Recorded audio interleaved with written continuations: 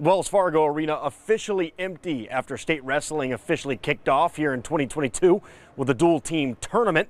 We talk about this as the time where young wrestlers across the state are trying to etch their names in the history book, and the 3A dual team final is one people will remember for a long time. In an instant classic, we begin this duel in the 182-pound class. Rams up 20-15, and talk about a clutch situation right here by Southeast Polk's Harrison Gibson. He gets the pin on Tyler Gast. Calling it huge would be an understatement. 26-15 Rams.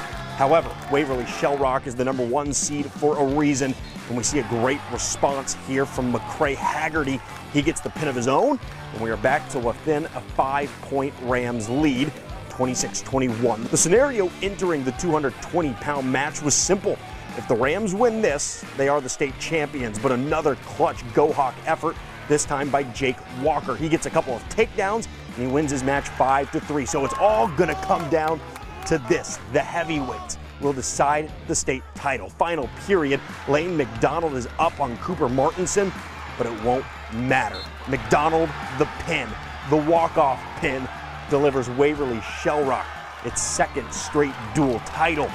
Southeast Polk falls in a thriller, 30-26. I thought our guys wrestled really hard. They wrestled well. We just, lost a match I thought we were going to win, and then, just didn't have things go our way. But guys competed hard, and I think that'll help us out leading in this weekend. Hopefully they're a little more motivated. If the dual team tournament is any indication, the entire weekend is set to be action-packed and full of excitement. We continue things here tomorrow when the individual tournament kicks off bright and early at 9 a.m.